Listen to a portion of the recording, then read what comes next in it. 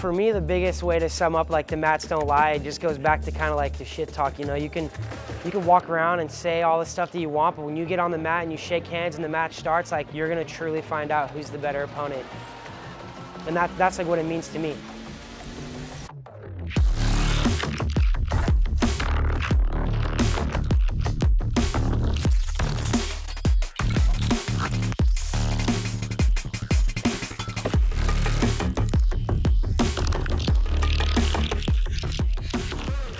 John's one of the hardest workers in the room. This guy comes to work every day, never says no, never backs down from a challenge.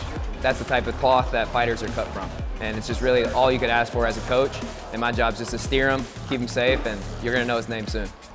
He's a high-level jiu-jitsu player, just made the world team for USA Grappling. He's gonna go to Kazakhstan here in a few months. The MMA is just kind of a side quest, honestly, right now. One day it'll be the main goal, but we're still in the development phases, and this kid's gonna be something special.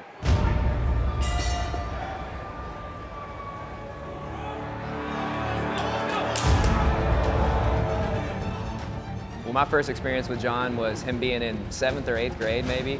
And we came to Genesis Wrestling Club in Fountain Valley High School. Came in the first day, I showed him some throws, some headlocks and stuff, you know, just basic kids wrestling.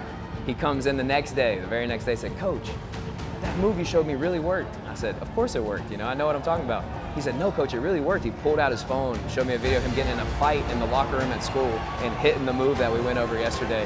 And I said, "That's awesome, man. I'm glad you were able to hit it, but take that off your Snapchat story, you know."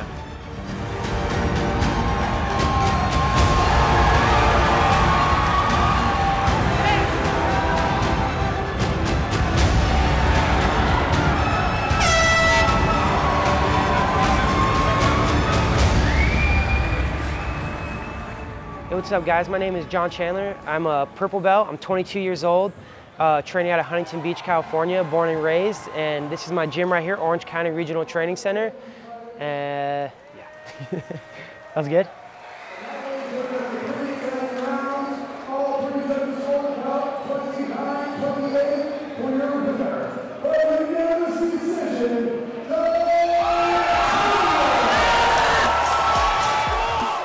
So he's putting his hands together. Tonight we got to see it, 6 minutes of him on his feet, which we hadn't really seen much of, against a tough guy. It's the guy's 5th fight ever, and John did really well tonight, and just cool to see him evolve.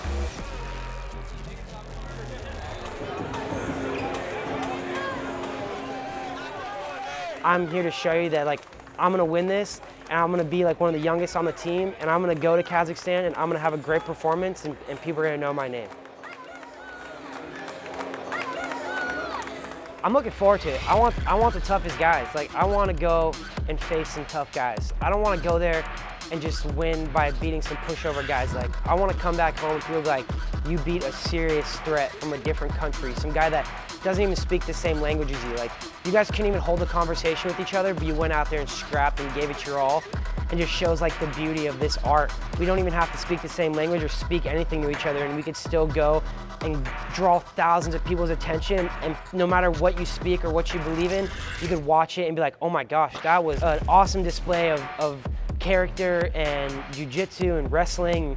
I'm really looking forward to get to be part of Team USA and get to go to a different country, and no matter what the outcome is, how much I learn when I go there and how much I level up when I come back just in a week's time, because I know it's going to be a huge level up.